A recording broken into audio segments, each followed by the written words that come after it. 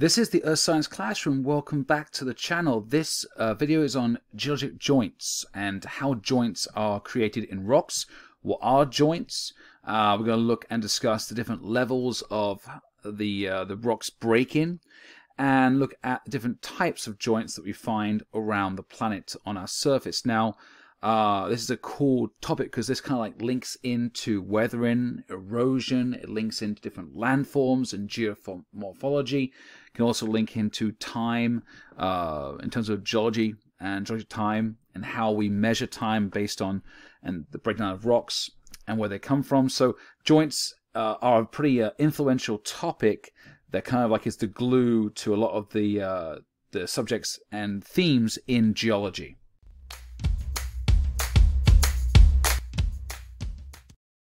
Let's begin. So what are joints? Joints are pretty much the line or area or point of weakness in the material, so different rock types and formations, whereby it has been broken.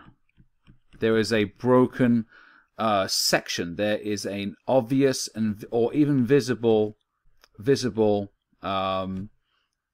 break. Now, there are different levels of joints, but pretty much that is the most simplest explanation. Is there is a break in the rock. Now, you can see over here on this beautiful left-hand picture these lines going through the rock, either going straight down or horizontally around. But these are fractures. These are breaks. These are joints within the rock. Now, how does it define a joint? So I'll put joint right here, which is the continued break through the rock or a rock. But there is a part before, so we'll put here fracture.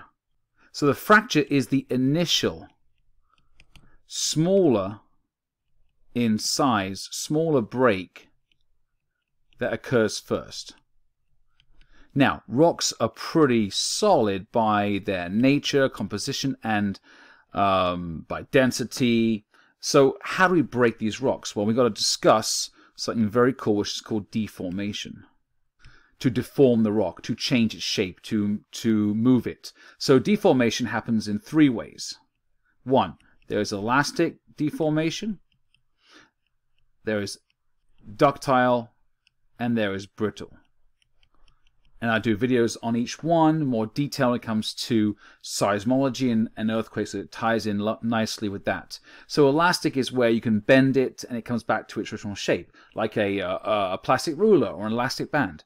Ductile is where you bend it and it stays bent, like a straw, drinking straw, maybe. And brittle is where you bend it, and rather than it come out of shape, or rather than stay bent, it actually breaks based on density and the shear and bulk modulus, how much energy or stress can be applied to that material before it breaks, which is brittle.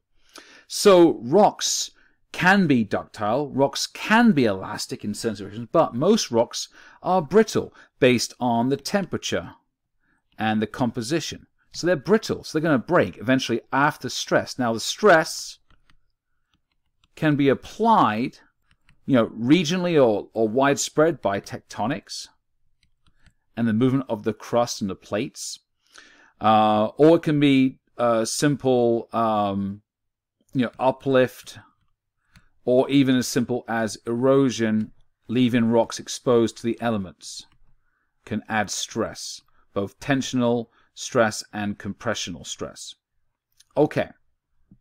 So even though rocks are solid and seem very hard, humans find it hard to break rock. We need to use machines and tools to break rocks generally, to shape them, to move them. They're very hard. They do break under the forces of nature through deformation, stress, and different causes. So fracture's the first one. All right, then you get the joint, okay, which is an elongated. It's elongated fracture.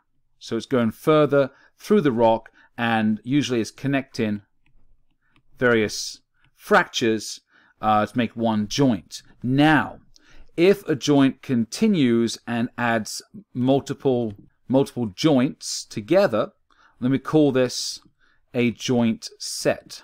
And that's the next level. That's the next. So it's larger and larger. Again, the rocks are getting more and more unstable based on the amount of joints there are in it. So then we get the last one. If we get, again, we join up all these sets, then we get what's called a joint system, which is the largest kind of variability of this. So we're starting to fracture and working through, getting more and more breaks in the rock that are connected, and we get eventually a joint system. So the rocks can be very unstable at this point, and then easier to erode, easier to chemically and mechanically weather.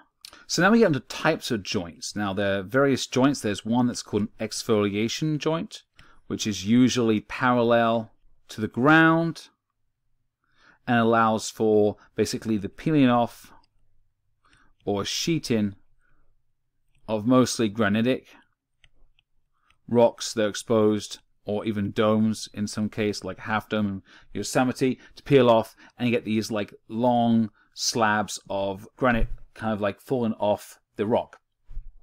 Next one would be the mural joint, which if I just draw a nice little bit of rock right here, then the mural is going to have these like patterns of like cubic joints that extend in 3Ds, in the 3 vectors across the rock, and you get this like pattern created all on the rock where these joints are both vertical and horizontal, and this would be an example of a good joint system.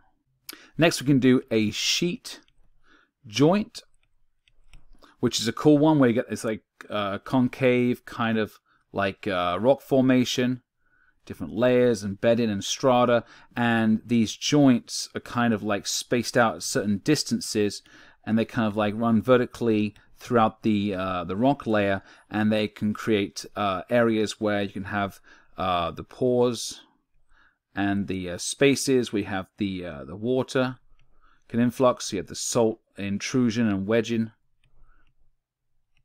which is part of a nice mechanical weathering, which is going to act on it. You can also include the chemical weathering with the influence or influx of the hydrolysis and carbonation maybe as well in terms of that. Depends on the rock type. If it's more of a limestone, then definitely carbonation would be discussed. Some stronger rocks, maybe igneous, would be hydrolysis with the granite and the feldspar. So sheet joints are cool and more horizontal lines of rocks with the joints. Now, next one would be my personal favorite, okay, columnar joints, which we see classically with the hexagonal joints. There we go, and then there's one there and one right here. Okay, so these kind of long vertical columns, usually in basalt you see this, and what happens is this would be the fast cooling area towards the surface, and as you go deeper down there's a slower cooling process, and as they cool they form into these hexagonal kind of prismatic columns, and they form in shape, and as they shape into this design, they actually separate and form these big long tall columns. Some could be meters high, and then down below they kind of like all attach because it's a slower cooling process and they haven't had a chance to separate yet. So these columns are a beautiful arrangement, and really you think they're done by humans in some kind of like modern art display, but really they're just nature's beauty working at its best. Then you got master folding, which occurs with sedimentary and a lot of limestone formations. And basically this is, in between the weak areas of the limestone, usually the shells, okay, and you get these long horizontal joints that kind of continue throughout the entire bedding of the limestone. Then we have master. Then we get the last one, kind of, is the shear folding or joints. So to do with tectonic folding and large compressional stresses. So looking at the suture zone in various convergent plate boundaries, put plate boundaries right there, where you'll have these long kind of like angular joints that are being created because of the shear, with the very large amounts of stress applied during compressional or convergent plate boundaries. For example, in the Himalayas and the Himalayan orogeny, you've got these very large joints which can turn into fault lines if there is movement either side. So in review, you're looking at rock deformation between the different ways it can break rock. Once you break the rock, it's called a fracture, and joints are simply larger fractures that are connected, and they're breaks in the rock. And you can get different levels of joints and joints sets and joint systems based on the severity of the joints throughout the rock. And you can get different types based on the rock geology and the extensive nature of the joints based on location. And this is based on the stress that is applied to the rocks. This is the Earth Science Classroom. Thank you for watching. I hope you enjoyed the content. Check out more videos on our channel. And don't forget to subscribe. Thank you again.